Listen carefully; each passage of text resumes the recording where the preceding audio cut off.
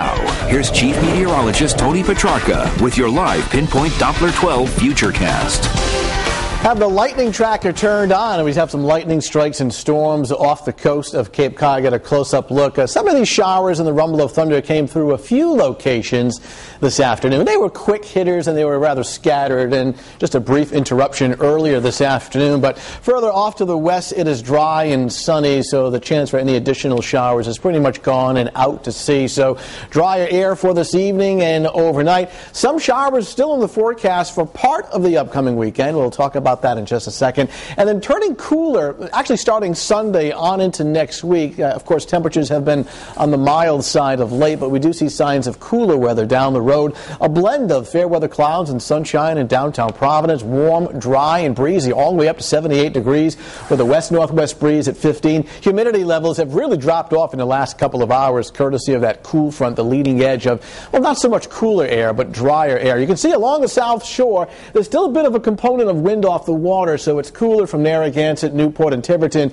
Inland areas away from any ocean influence. Coventry, Johnston, and Cumberland are now well into the mid and upper 70s. Smithfield 73, here in Providence 78, mid and upper 60s along the south shore, but at least we have some sunshine, so a decent finish to the day. You can see that quick little line of showers that came through early this afternoon now racing out to sea, courtesy of this, we'll call it a dry front rather than a cold front. Drier air and some gusty northwesterly breezes behind it will be clearing out the skies for this evening. So for this evening, really no problems. 7 o'clock at 72.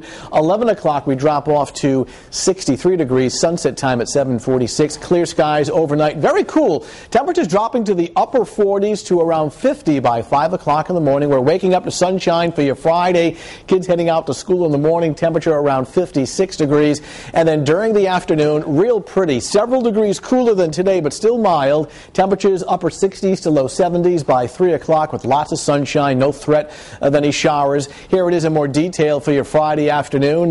Mid to upper 60s along the south shore to the lower 70s inland. A very comfortable day. Lots of sunshine, dry air with a west-southwesterly breeze between 10 and 15 miles per hour. And looking good across the Cape and the islands. Temps in the 60s. New Bedford close to 70. Taunton sunshine and a temperature near 70. Warm and humid for Saturday with scattered showers and some thunderstorms. I'm going to watch this closely. Some of these thunderstorms could be locally strong sometime on Saturday afternoon. It does cool off for Mother's Day Sunday, brisk, blustery, and temperatures only at 60, but at least it's dry on Mother's Day with some sunshine, but a very windy day. High temp only 61. That cool and dry weather extends into early next week. A nice day coming up tomorrow, and kind of a half and half weekend with Sunday being the drier day and temperatures in the lower 60s. So cool for Mother's Day, but at least it's not raining. Okay, thanks, Tony.